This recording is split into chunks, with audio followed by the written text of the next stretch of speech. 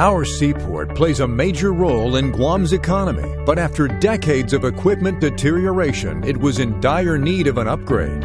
Enter the Calvo Tenorio administration. The major step forward, certainly in the last 4 years, is essentially taking our port, which was built back in the 1960s, and making it a world-class port, ensuring that we're operating to the level of technological expertise that we need to, reinvest back into the infrastructure, which is something that has not happened in so many years.